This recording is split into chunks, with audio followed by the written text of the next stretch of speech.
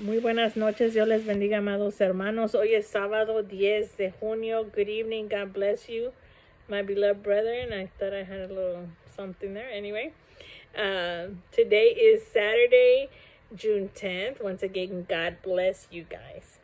Today, once again, hoy nuevamente seguimos en el libro de Santiago. We are continuing in the book of James, chapter 3. Focusing on verse 17, enfocándonos en el versículo 17. El título de hoy hace referencia a una película animada. Y voy a decir el nombre de acuerdo a la traducción, ¿verdad? De cada palabra que está aquí en este título. Pero la busqué por internet y fue traducida diferente. Esperen un momento. So today's title makes reference to an animated movie. And you'll have an idea, obviously, if you have kids and if you've seen this movie.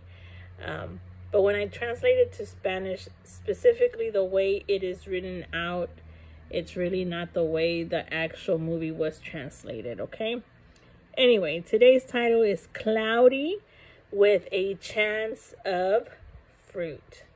You might see kind of a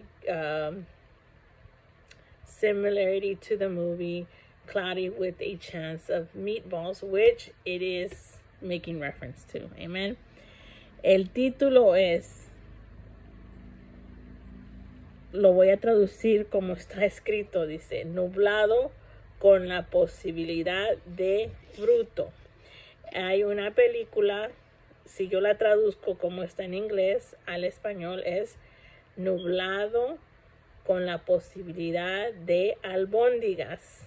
Pero en español me parece que la titularon Lluvia de albóndigas. Amén. Gloria a Dios. Y sí hace relación a esa película. Amén.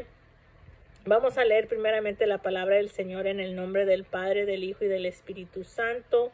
Amén, hermanos. El día de ayer yo leí este párrafo completo,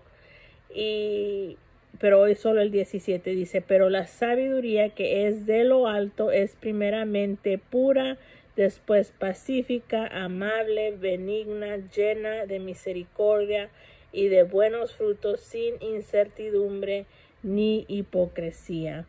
El día de ayer, hermanos, yo básicamente testifiqué cómo el versículo anterior me tocó, hermanos, porque habla del celo que uno siente.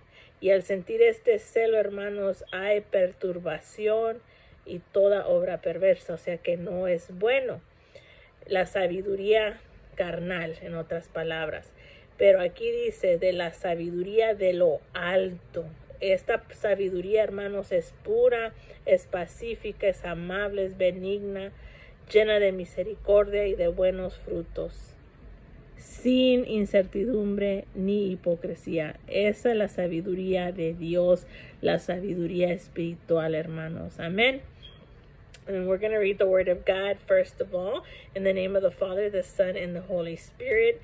I actually read the entire paragraph yesterday, brothers and sisters, but today I will only read 17, which says, but the wisdom that comes from heaven is first of all pure, then peace, loving, considerate, submissive, full of mercy and good fruit, impartial and sincere. Amen. Yesterday I kind of testified of how the previous verse to this one, verse 16, really caught my attention. It's talking about self-ambition, envy, jealousy, that kind of stuff, and how some of us experience that emotion, right? Especially me, myself, right? But that is earthly or fleshly wisdom. In contrast to that, we have the wisdom that comes from heaven, the wisdom of God, which is pure, that is peace-loving, considerate, submissive, full of mercy and good fruit, impartial and sincere. Amen. Truly the best wisdom that we could have. Amen. So, now we're going to connect this verse to today's devotional. Once again, it's titled Cloudy with a Chance of Fruit. Amen.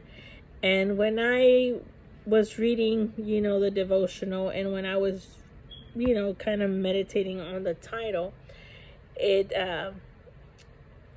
obviously brought me to know of when the Lord in the Old Testament gave food from the heavens to the Israelites. Amen. For 40 years. So before this movie ever came into place, brothers and sisters, God had actually done this already in real life, back in biblical times, back in the Old Testament. Amen. Praise God. So, nuevamente les recuerdo, el título es, yo lo voy a traducir como está aquí, nublado con la posibilidad de fruto.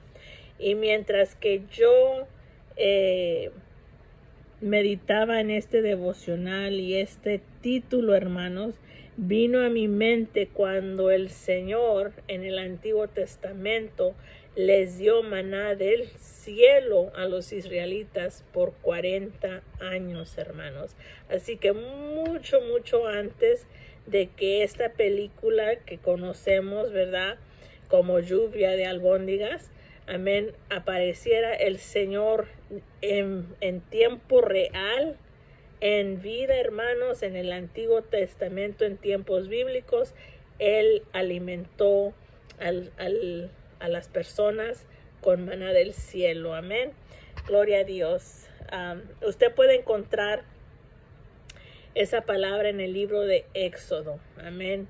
No recuerdo el capítulo, pero en Éxodo. Amén. You can find that scripture about God giving the Israelites manna from the heavens, food from the heavens. Amen. In the book of Exodus. Amen. Don't ask me which chapter, but it's in Exodus. Amen.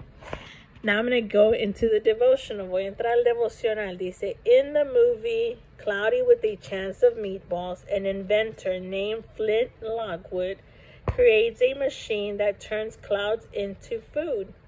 En la película Lluvia de Albóndigas, el inventor de nombre Flint Lockwood crea una máquina que convierte las nubes en alimento, en comida. Any kind of food, cualquier clase, cualquier tipo de comida. Zap, dice. It's done quicker than in the microwave and falls from the sky above. Está cocinado o hecho más rápido que en un microondas y cae del cielo. This machine is a blessing as long as they don't allow selfish ambition to abuse the abundance of food it provides. Esta máquina es una bendición mientras ellos no permitan que la codicia, la ambición, el egoísmo abuse de la abundancia del alimento que provee. God wants to produce an abundance of good works through you. Dios quiere producir una abundancia de buenas obras a través de ti. This fruit from above, so to speak, comes from the inventiveness of your heart and mind as you learn how to walk with Jesus. Este fruto del cielo, este maná del cielo, por decirlo así, viene de la creatividad, del talento de tu corazón y de tu mente conforme aprendes cómo caminar con Jesús. When you live appropriately in His patterns, God uses your actions to provide precisely what others need at just the right times. Cuando tú vives apropiadamente en su orden, Dios usa tus acciones para proveer precisamente lo que otros necesitan justamente en el tiempo correcto. His abundance can rain down on anyone regardless of circumstances in life. Su abundancia, la abundancia de Dios, puede llover sobre cualquier persona sin importar las circunstancias de la vida. Jesus delights in delighting others through you. Jesús se deleita en deleitar a otros a través de ti. Gloria a Dios. Glory to God. So brothers and sisters, it's not truly speaking about like physical food, right? Actual food. It's not talking about an actual burger or a steak or a salad for that matter, brothers and sisters, because we can be healthy too. It's talking about a spiritual feeding. Amen. How the Lord wants to use us, his children, right, to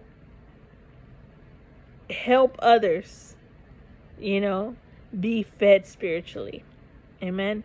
And it says here that regardless of the circumstances, he can reign on anyone through each and every one of us. Amen. We can be at the right time with the person that needs to be fed spiritually. Amen. By giving them a word of encouragement. Amen. So that is what the Lord is, what this devotional is referring to. It's not referring to a physical type of meal. Amen. It's speaking about a spiritual feeding, brothers and sisters. We need, the word of God for our souls, for our minds, for our daily living. Amen. Not just us, that the Lord will use to allow others to be fed as well. Amén. Entonces, hermanos, aquí el autor no está hablando específicamente de alimento físico, no está hablando de una hamburguesa o de una carnita asada o una ensalada, porque también podemos ser saludables, ¿verdad? Gloria a Dios, hermanos, sino de un alimento espiritual. Amén.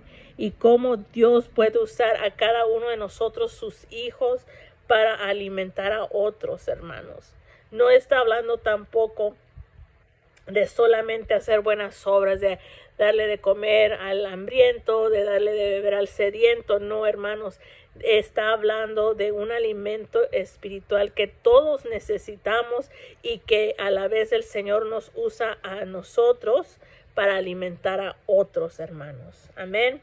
Gloria a Dios. Así que seamos, ¿verdad?, instrumentos, ¿verdad?, que el Señor use para ayudar a otros, hermanos. Let's be those tools or those instruments that the Lord uses to help others. Amen. So let's go ahead and pray. Oremos. It says, Dear Lord Jesus, amado Señor Jesús, help me follow your pattern so that you can bless others through me. Amen. Ayúdame a seguir tu orden para que tú puedas bendecir a otros a través de mí. Amén. El consejo del autor, the advice the author gives is, in the wisdom God is growing within you, choose someone you could bless by doing something unexpectedly encouraging today. En la sabiduría que Dios está creciendo dentro de ti, elige a alguien a quien tú puedes bendecir al hacer algo inesperadamente animador el día de hoy. Amén, hermanos. Pasen una linda noche. Dios les bendiga y los amo en el amor de Cristo. Have a good night. God bless you and I love you in Jesus' name. Amen.